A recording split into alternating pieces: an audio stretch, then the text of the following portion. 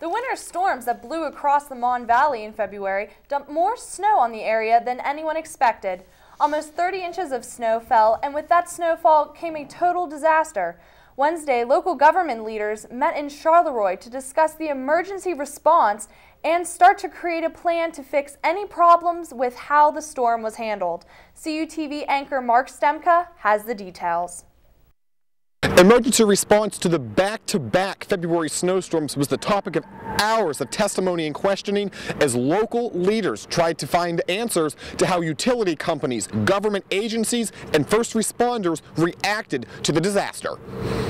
Where was the breakdown? What went wrong? Why was there no power or water? Where was PEMA? Those are just some of the questions State Representative Peter Daley was hoping to get answered by hosting a policy committee meeting to hear first-hand testimony about those directly involved with the emergency response to the February snowstorms. I think there was a remarkable breakdown in, number one, communications, evacuation, coordination. You know, you're Cal.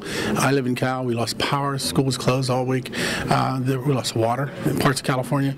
Daley brought representatives from the National Weather Service, the PA National Guard, Red Cross, volunteer firefighters, local mayors, and utility companies all to testify, wanting to leave no stone unturned to get answers.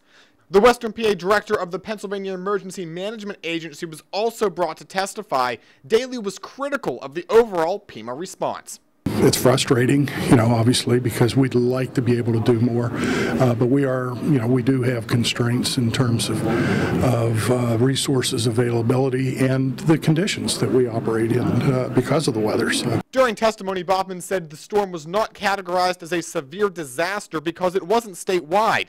Daley was critical of that decision, calling for it to be looked at.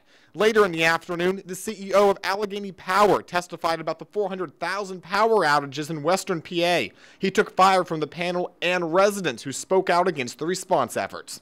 So we want to hear what happened and what we can do to make sure that the type of people being so stranded, hopeless, doesn't happen again. Now, the state leaders will take the information they gathered here today with them to Harrisburg. From there, they will look into possible legislation and regulation into how agencies and utility companies should respond to future storms and disasters. Reporting from the Mon Valley Career and Technology Center in Charleroi, Washington County, Marc Stempka, CUTV News Center.